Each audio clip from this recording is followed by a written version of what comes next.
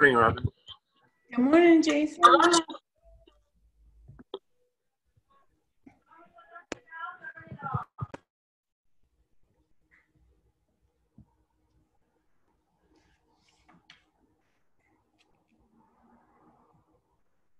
Are we early? It's 8 o'clock. No, normally, I don't know. I'll send Dan a text right now.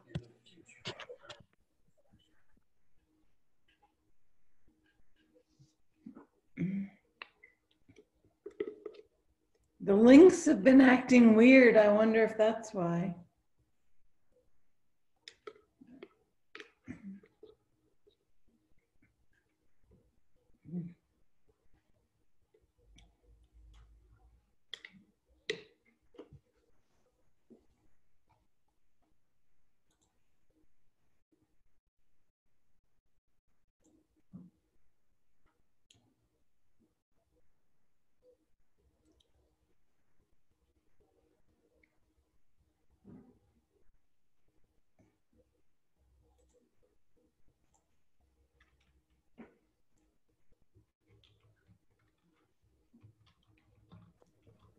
Good morning, Nicole. Good morning. Morning, Nicole. Good morning. Hey, Jason, do you know who you would call? My mom and dad need grab bars installed in their shower. And we tried doing it ourselves, but the cement isn't holding and we need to like drill it into the tile. Who would do that?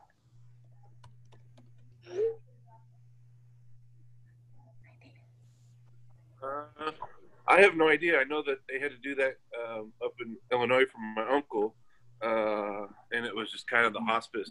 They had somebody, so I don't know who. Dan might know somebody. I don't know who to call for that. I mean, you just get the handy bars and then have them installed. Who would install them? A handyman. A handyman? Yeah, I got a couple people for you. Thank you. My dad loves your recommendations. Do you have a good drywall person, Dan? I do. When you get a minute, you can put it in the chat. How many different colored realtor shirts did you get, Dan? Those are cool. Gray, black, red, purple.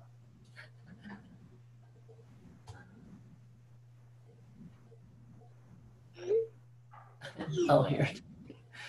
All right, this is the drywall guy. That's a drywall guy. Cool. Thank you.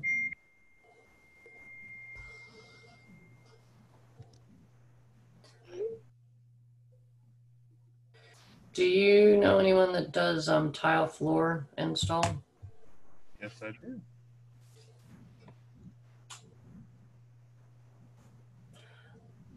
I didn't know if Kane could do that as the handyman, but I thought maybe I should have a specialist. I want a floor guy doing it.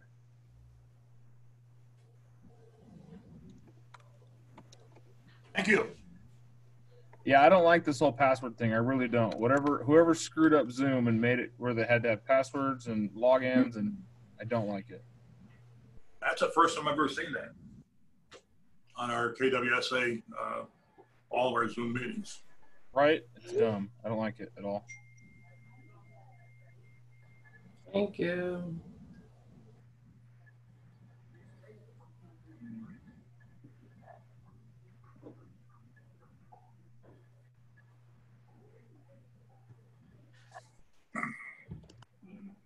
I'm going to send a text out.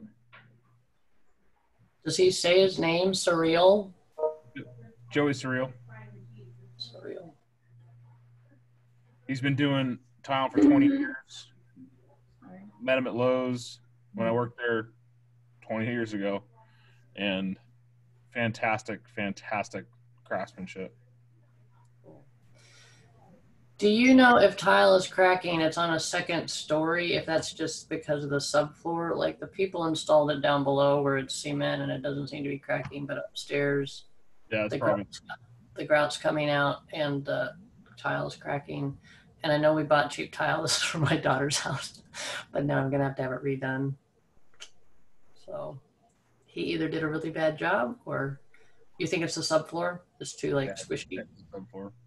Because if they don't put the right underlayment down and tie it together, it flexes so much it'll start popping tiles or grout lines.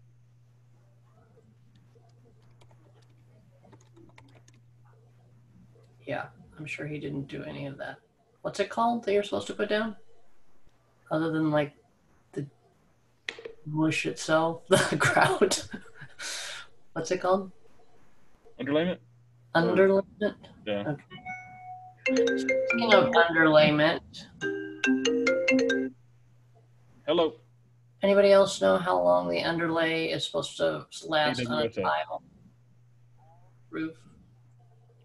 I think it's. Dan, do you know how long an underlayment is supposed to last on a tile roof? Is it 25 or 35? 20 years. 20? Oh, we're not. That's not good. Yeah, so your roof length, your roof lives are on a tile roof, it's 20 to 25 years max, regardless if the tiles look good or not, because the plywood underneath. A shingle roof is between 8 and 11 years with the plywood underneath, and then a rolled roof is 3 to 5. That's what you can kind of associate. So beautiful Mount Lemon. That is gorgeous, Dick. Thank you.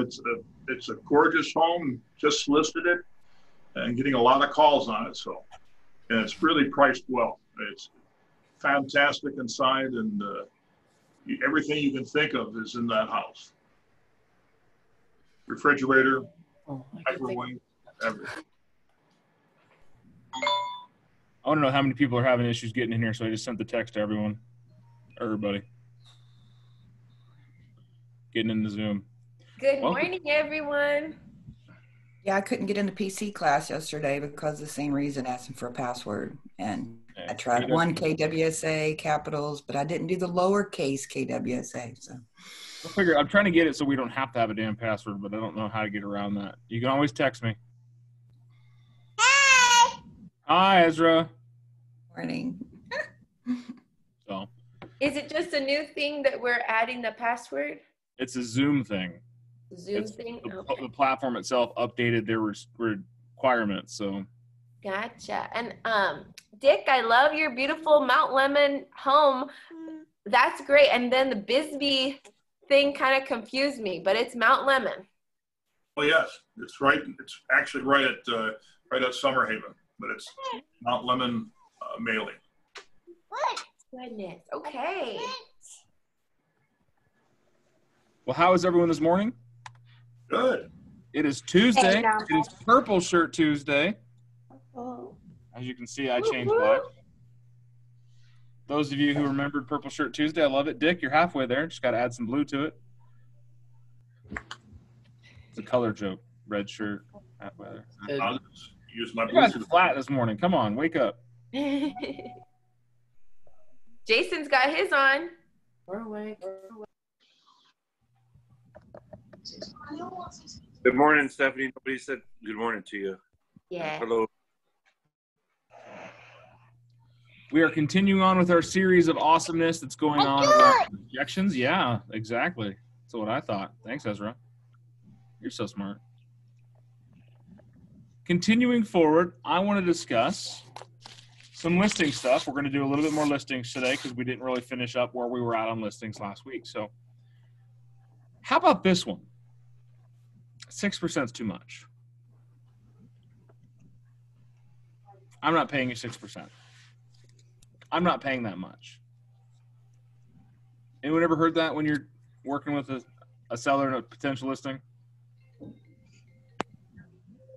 Oh, Big Dan, I remember you gave an example of this with like dollar bills and you took one away for each thing. You explain what that was.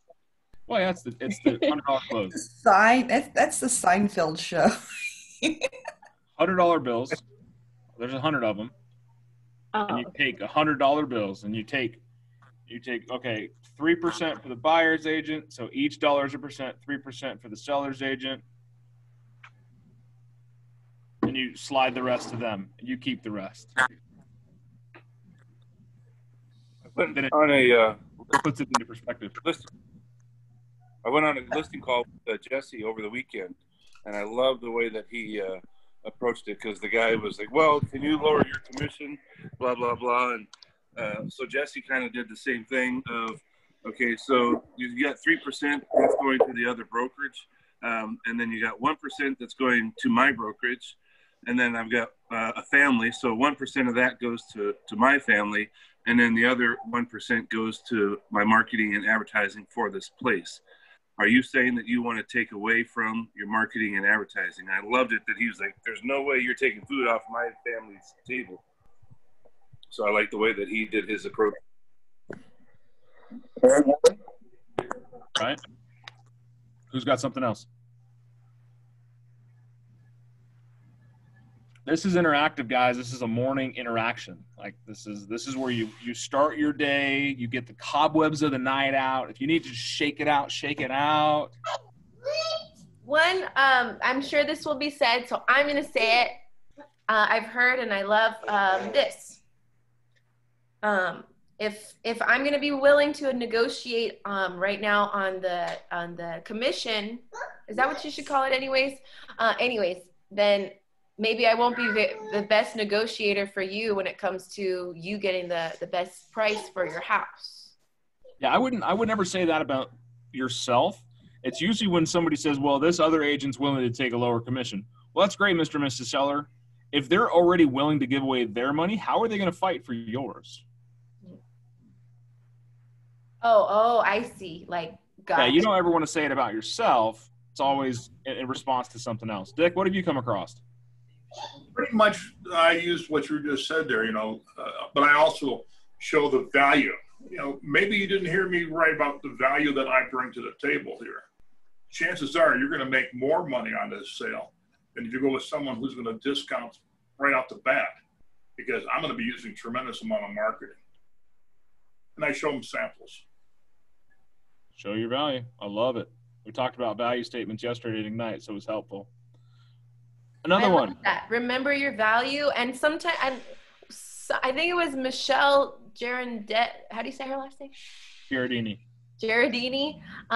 When she went through one of these kind of practices, she said that the person said they were just waiting for her to change her commission. And then she's like, well, I don't do that. And then the other lady said, oh, okay, well, I was just asking for my husband. I was just kind of like checking, but she didn't really expect that. They just want a good answer. And like, if you remember your value, then it's easy to give that answer. Like, hey, this is all the stuff I'm doing. Like, okay. How about this? Someone asks you, will you lower your commission? I want you to write this down. No. I appreciate you asking, though. I want to try that. Thank you, Josh Berkeley. No, I appreciate you asking, though. Mm-hmm. Wow. Got a couple. So it's definitely when somebody asks, if you look at the statistics on it, most people did not know that the commission was negotiable. Those who did know didn't ask. And those who did ask, the agent just dropped trowels. Like, no, okay. We'll reduce it down. I also use this, and maybe you guys would like to use it as well. On all my, when I write up a listing agreement, I write in the remarks area that if I bring a buyer and Keller Williams, gets both parts of the deal, and I get paid on that, then I'll drop my commission from 6 to 5%. And the chances of me finding my own buyer are pretty good. And that sort of satisfies people. I'm not, I've done it both ways. I've done it where people, that I brought my own buyer, but when I had it, it's full 6%. But they feel at least that I'm trying to help them out. Yeah, that's absolutely. You're trying to take care of them, make it a win-win. But you're also doing the work and servicing your need. I want you guys to remember your value. You're the one that went to real estate school. You're the one that paid to get your licensing. You're the one that's done all your continuing education. And you're the ones that's got to sit in these classes and talk to my bald face all the time. That's penance in itself. Get paid for it. This is your professional fee. That's why doctors, lawyers, charge a high rate for what you're not paying for in that moment. You're paying for the years of experience. Have I told you guys the story of the $10,000 bolt? So, a quick fable. A warehouse, what is it? One thing about a production line goes down middle of the night, costing thousands of dollars a minute that this line is down. So the floor supervisor calls up the repair company. Repair company says, hey, we can't get there. We're closed until the morning. Call this guy, his 24-hour service mate. Calls that guy. The guy says, no problem, I'll be right there. Comes on down, walks the belt line, opens up a panel, tightens a bolt, panel comes back up, the whole line starts moving again. The floor supervisor, wow, that was awesome. Thank you so much. What do I owe you? And the guy hands over an invoice for $10,001. The floor supervisor freaks out. He goes, what the hell? You were here for like a minute. You only turned one bolt. This is bullshit. I'm not paying that much. And the guy goes, that's great. It's only $1 for me to turn that bolt. It's $10,000 for me to know which bolt to turn. So your knowledge and experience is where your value comes from. It's not the actual process and the engagement you're doing at that moment. It's the background. It's all the education. It's all the years. It's all the learning that has brought you to a place where you can answer that question and you can be that resource for good. Hopefully that helps seat your value better. When somebody says, why should I work with you? I'm a professional. The things I know what I know, and I know what I don't know, and the difference between the two. If I know, I'll tell you. And if I don't know, I'll make sure I get the information so that you'll always have the right information. So that's one of the most common objections I've seen lately is now would we reduce your commission, or this guy will do it for this much, or that guy will do it for that much. So I love what Dick said. Repoint your value. Show them what I'm sorry, I must not have covered something clearly. Let me show you again. I love that. So it's called the re-demonstration, the resale, going through and showing them again. So. All right, anyone have any other colorful objections?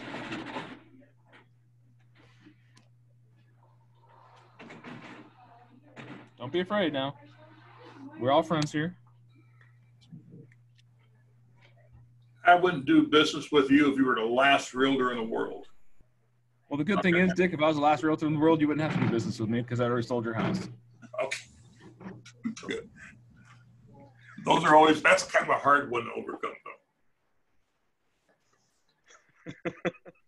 I want to know what brings somebody to the point to actually saying that. I don't know. Yeah, so if you got to make it funny. If someone's going to come at you with a super aggressive objection like that because they're just trying to blow you out, combating it with humor usually shuts it down. If I was the last realtor on earth, you wouldn't have to worry about it because I'd already sold your house. And they just laugh. But I'm out here in Sierra Vista. They're setting up for a breakfast thingy, so it might be a little noisy. I apologize. Everyone else okay? I got half the screen is no cameras on. Like, you guys are just sitting there hiding. I'm going to send Life Alert over to Teresa's house, get her shooken up because she is not smiling. Sorry. You guys doing okay? I mean, is your week been that long already? Yeah, just getting ready. I don't want people. I think we're getting ready for the big debate tonight.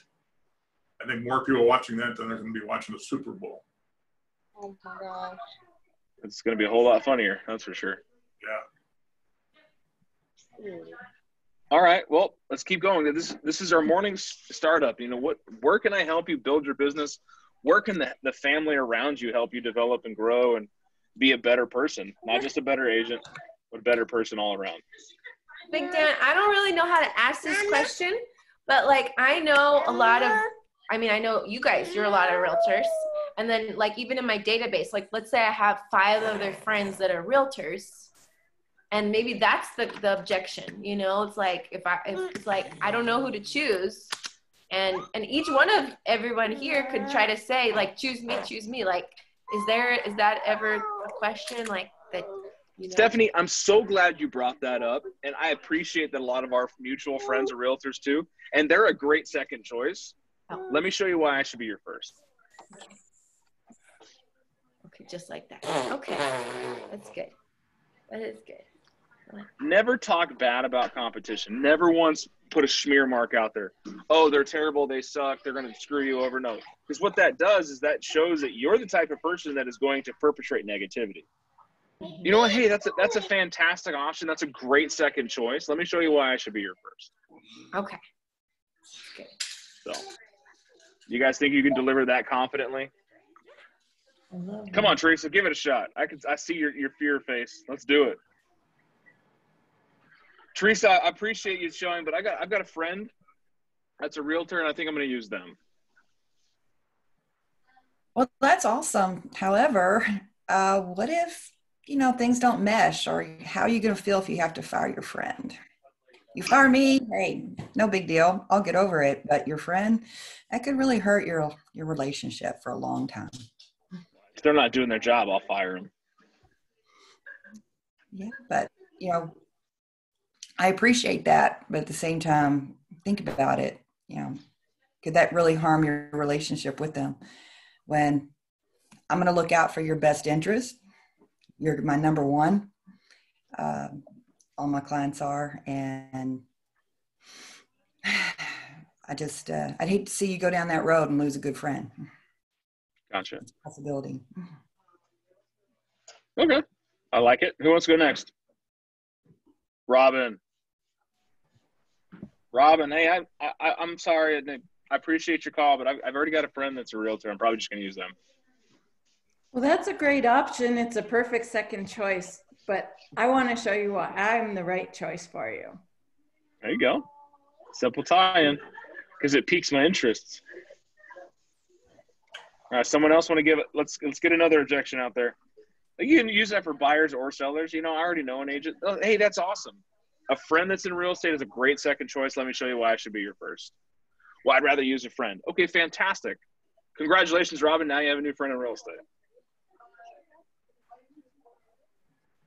You're so you gotta be different, and being different is saying things the same way in a different cadence, or saying the same type of thing to be able to help, break the ice and make people smile. Like when I say things, I see you guys smile. It's because I'm triggering something you weren't expecting. When you get a phone call, answer the phone differently. Don't just say, "Hello, Keller Williams, this is Dan. How can I help you?" Answer the phone. It's a wonderful day at Keller Williams, Southern Arizona. How can I help? Or it's a fantastic, oh, wow, that is strong. Oh, you disinfected my lungs. I'm good. COVID gone. Oh, that was tough. You ever get that whiff of like chemical? It was just like, awesome. All right, on to the next one.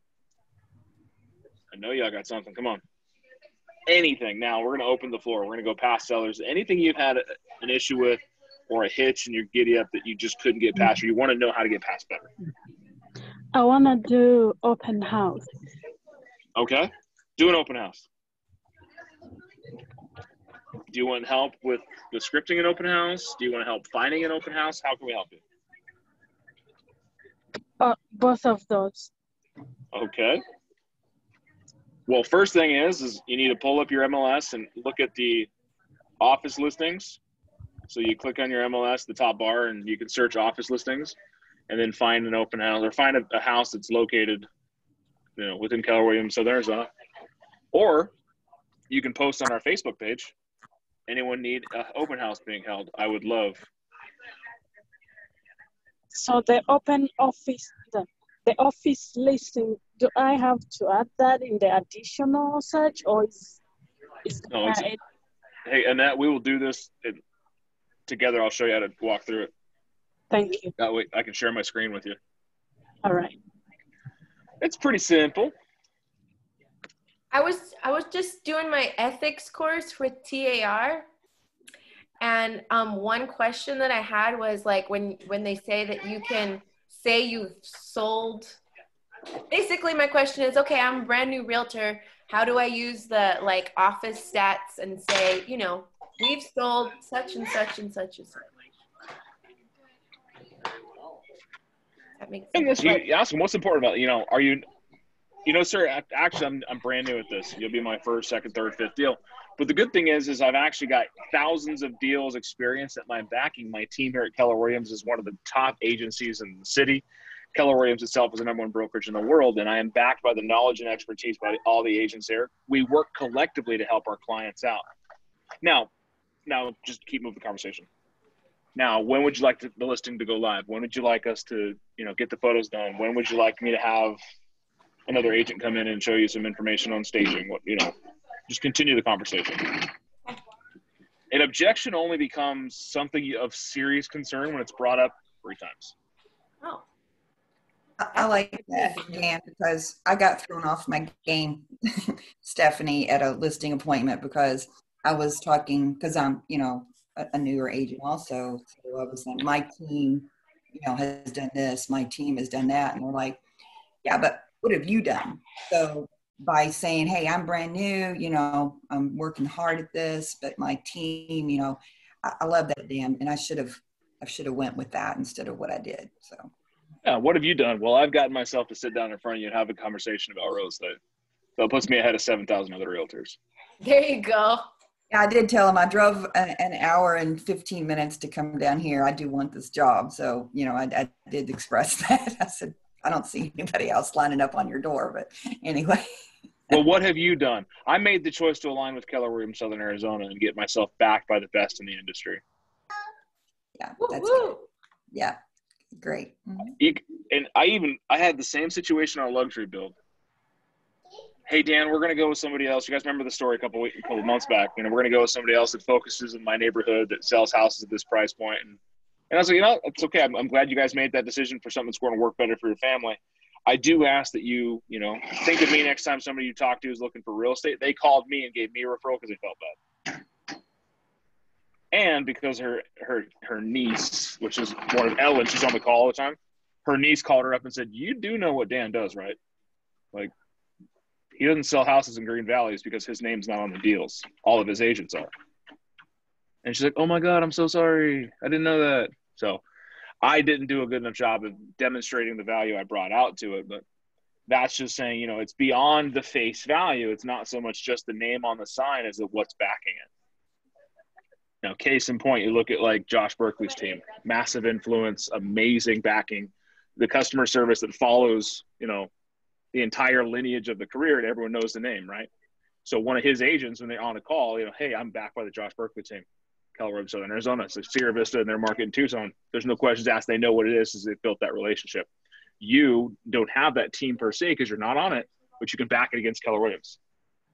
And because of those big players, Josh Berkeley, Aaron Wilson, the other big teams that have created the name for Keller Williams, also doing things right at a massive level, you're backed by that knowledge. I guarantee if you had a problem and you walked in the office and Josh was there, you can ask him a question, he would help you walk through it. Thousands of deals, he can walk you through it, right? Is that part of your team? So you are backed by the best in the industry.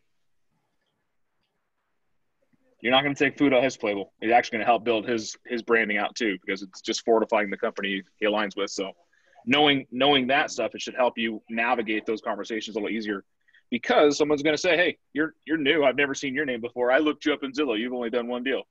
You're absolutely right. I have only done one deal. How's it going to feel for you to be my second? I'm going to dedicate my entire time in life to making sure that your house is sold at the top of my abilities. Well, you don't have the experience. Well, I do. I've aligned myself with the best company to do real estate here in Arizona, as well as the #1 company in the world. We've got you covered. Don't worry.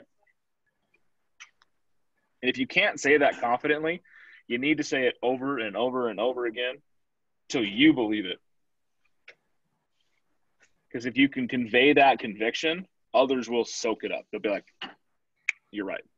Just like, hey, will you reduce your commission? No, I appreciate you asking though. No. All of you go back into the school days. When somebody asks you out, you don't want to go out with them. You had no problem saying no. I couldn't do that. Dick, you and I, we had slim pickings. It's all right. We had to go with what we had to go with. But the other ones, I have to wash my hair. Oh, I've got Bible study. Like all these things, like there was always a reason. There was always an excuse to go to. Guess what? Sellers do the exact same thing. It's when you break down that defense and you break down that objection wall, you're able to get in there, gain the agreement, get the business, and create a relationship. And it is your job to follow up, follow up, follow up. Fortunes were made in the follow up. Melissa, I know absolutely you cannot say no. We're working on that. It's actually important for you to be able to say no to people. So, well, awesome, guys. It is 8:30. It's time for you guys to get prepped and set up for your lead generation. So however you build your businesses, go do so. And remember, if you're going to hide out here, you're going to hide out in real estate. So make sure you put your faces on, get your game face, go to work, make some calls, write some postcards today. I challenge you all to write at least 10 today. Should be pretty easy, right? You got all the people in your database you haven't talked to in forever. And you don't want to pick up the phone, so pick up a pen. There's Ignite at 9, right? Ignite is at 9 with Michelle Ripley. Woo! Woo! Excited. Oh, is Michelle Giardini? I'm sorry, it's Michelle Giardini. Wrong Michelle, but Ripley is teaching. Oh, okay. Today.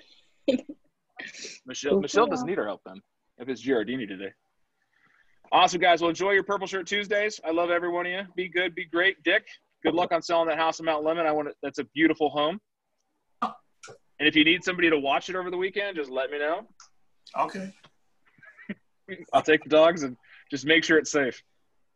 I'll keep that in mind, Dad. Okay. The next 2 days, I'll probably have somebody sitting in for me. I will be out of reach for the next 2 mornings. I have a coaching skills camp that I'm doing. So please jump in here, continue the conversations amongst yourselves. If I'm trying to get another coach to jump in from a different company, that'll help us out. But otherwise, you know what to do. I believe in you, but I will be reachable by text. I just cannot answer my phone. So if you need me, text me. Other than that, have a great and beautiful day. Thanks, Good luck. Thank you, Dan. Thank you. Have a good morning. Bye. Bye. Ezra. Dan. Dan, are you still there?